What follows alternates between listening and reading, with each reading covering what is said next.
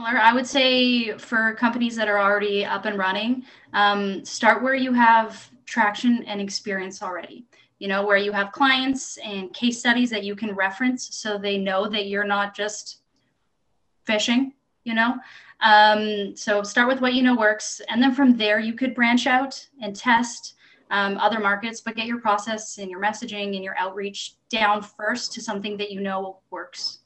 And if you don't know what your best market is, get help. There are experts out there that can help you figure out what that is. We offer go-to-market workshops for our clients for that reason itself.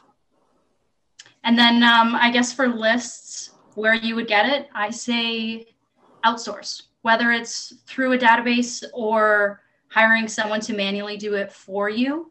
If you're in sales or marketing or a CEO, that's probably not your specialty, you know, and you probably don't have the time for it anyways. You know, there are people out there that's their job. Get them to do it. I can speak more on the go-to-market strategy. You know, for the people obviously that have companies that are up and running, get the small wins.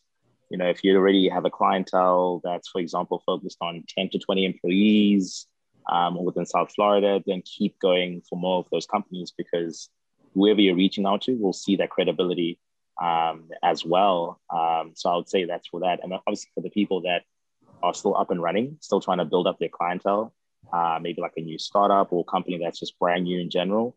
You know, again, like Ashley said, seeking help, right? There are people that are business development consultants that will help you, but a lot of it comes from actually doing testing on the ground, speaking to people, surveys, and actually figuring out the people that you think you're going for, do they actually see the value prop that you're preaching about? So that's what I would say from my perspective.